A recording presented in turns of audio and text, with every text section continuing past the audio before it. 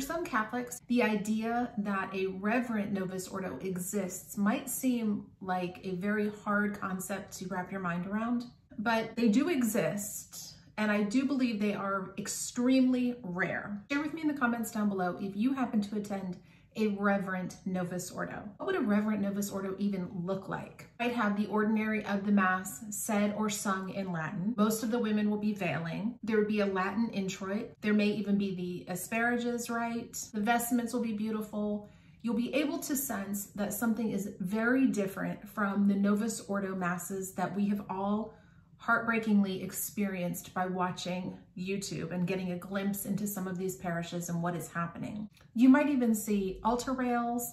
You will see people kneeling for the Eucharist. Congregation is going to be dressed appropriately for Mass. Often you'll have even the St. Michael prayer said after Mass. This video is sponsored by PrayLatin.com. PrayLatin.com offers Latin prayer cards in various formats, making it easy to learn and share basic prayers in Latin.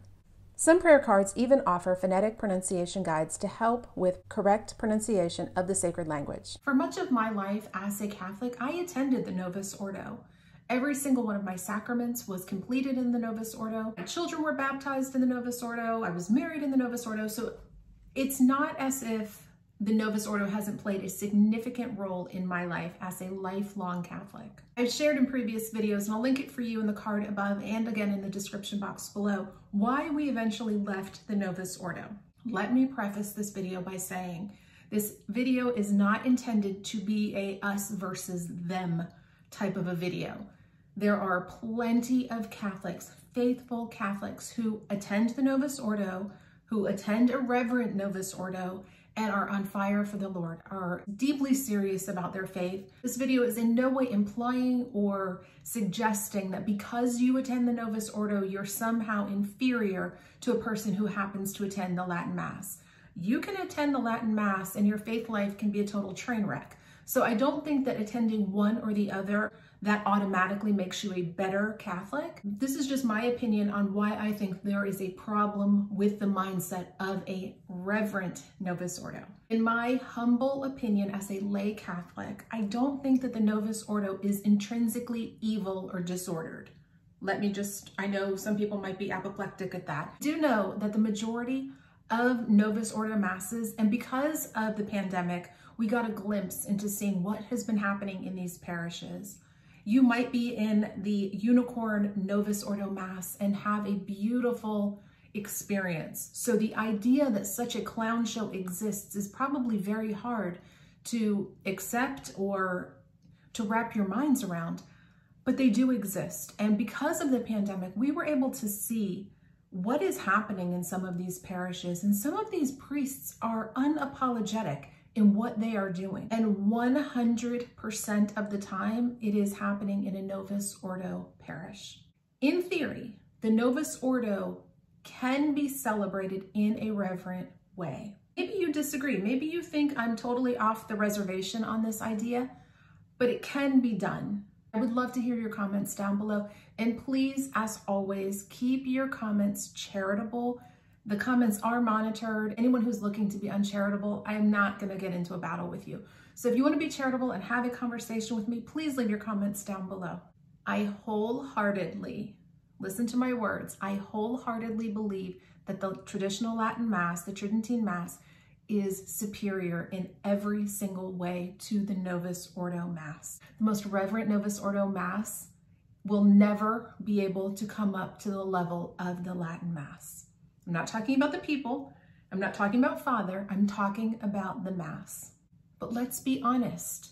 The only thing that separates the Novus Ordo being from a clown show to a reverent Novus Ordo Mass is the priest. He gets to decide, Father gets to decide on whatever the whims are of that particular priest on that particular Sunday on how he wants to celebrate his Mass. Now, the rubrics that are set up for the Novus Ordo absolutely have an outline where it can be done reverently.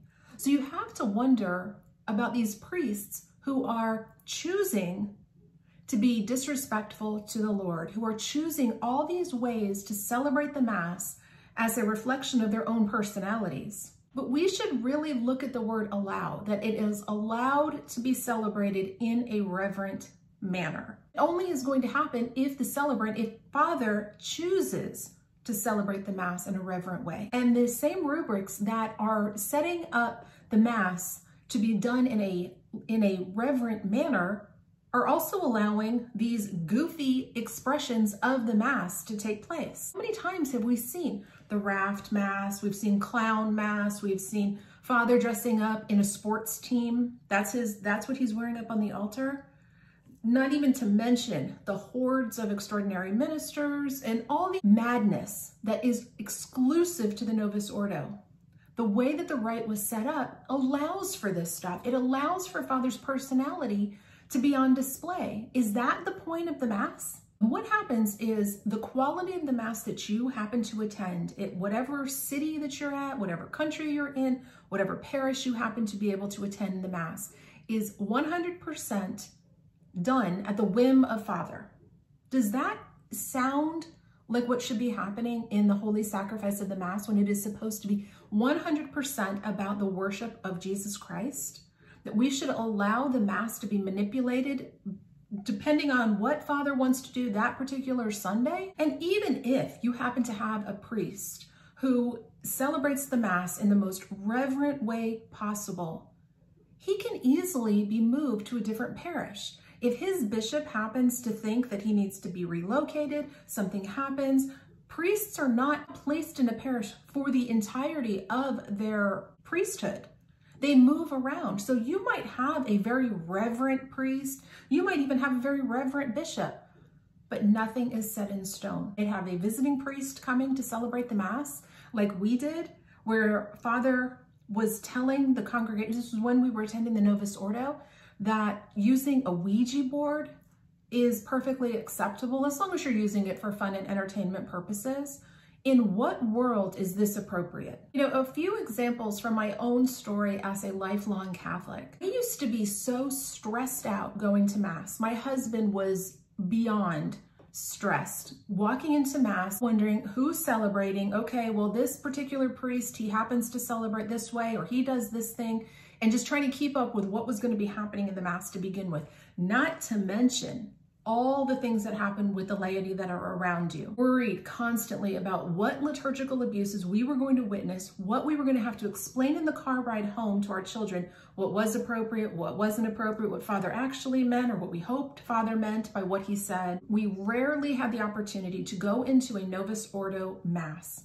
And we've attended Mass in countless parishes in 2 different countries, endless states. I can't even tell you. My husband's been a Catholic all his life. Same for me, because we never knew who was celebrating Mass that particular day. And if you travel, if you happen to go to a different parish or what have you, you don't know the style of what the parish priest is going to be doing. You don't know how he woke up that day and how he plans to offer the Mass and what he's going to allow. We've been in parishes where Father will just go ahead and sit down and allow the laity to distribute the Eucharist. And this was not an elderly priest, because I know we always get comments like that. Well, what if Father can't do it? And he would sit down and let Susan from the parish council distribute the Eucharist.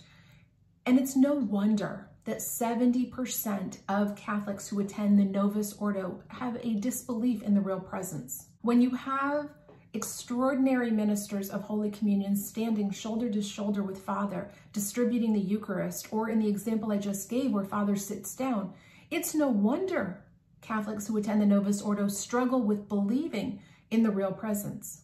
Even witnessed a laywoman during the consecration at a Novus Ordo Mass. She was in the tabernacle doing whatever she was doing with the Eucharist. We have gotten so lax and so accepting of these types of behaviors by lay women, laymen who are just so comfortable with touching the Eucharist during the consecration of all times. And Father doesn't even bat an eye and allows this stuff to be happening around him. What does that tell our children? What does that tell Catholics? What does it tell people who are discerning should they come into Christ's church when so little reverence is shown to the Eucharist? Point is even if the Novus Ordo is done as reverently as possible, it's completely at the whim of Father how it's going to take place. And there is no certainty from week to week, parish to parish, country to country, what you are going to get. That is not the case with the Latin Mass. You have a Mass predicated on what Father wants, or worse, on what lay people want, how they want to orchestrate the Mass. And we have personally seen this happen. Every time I've witnessed it, it has been a lay woman directing Father as to what he needs to be doing during the Mass. This fundamentally changes the way people see the priesthood. When you have lay people directing the priest as to what he needs to be doing. Share with me in the comments down below what your thoughts are on that. How different it is. How different the Latin Mass is on that particular level, where Father is irrelevant. His personality is irrelevant. He's not putting on a show. He's not trying to entertain us.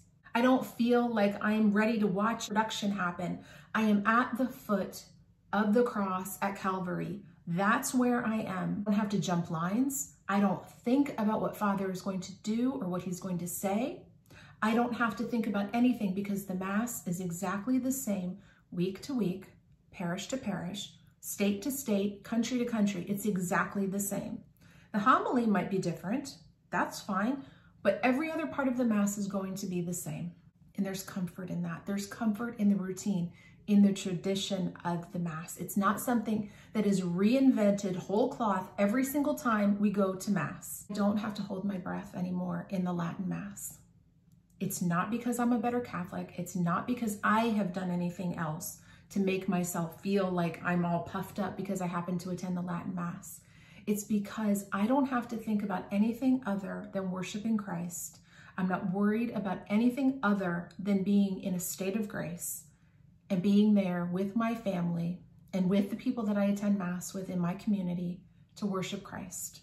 Now, I know that there will be someone that will say that should be how it happens in the Novus Ordo, and I agree wholeheartedly with you. That should be the case. But it's naive to say that that is the case. Again, I have been Catholic for nearly 50 years, and I've only been attending the Latin Mass for 5. So you do the math as to how many Novus Ordo Masses I have witnessed in my life, and how scandalized I was, how scandalized my children and my husband have been at the Novus Ordo.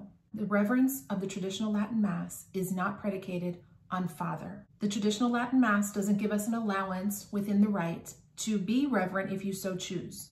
The reverence that is shown in the traditional Latin Mass is the foundation of the Mass. There are no allowances for Father to get creative, to show his personality, to put on a performance or a show for us. It's not something that Catholics should have to fight for, much less be something that is given to us by the whims of whatever particular priest we happen to have in our parish that Sunday. A reverent Mass, the traditional Latin Mass, is our birthright. Sons and daughters of Christ and his church. Next up, I'm going to share the video where we discuss why our family finally left the Novus Ordo. I will see you in my next video. Take care and God bless.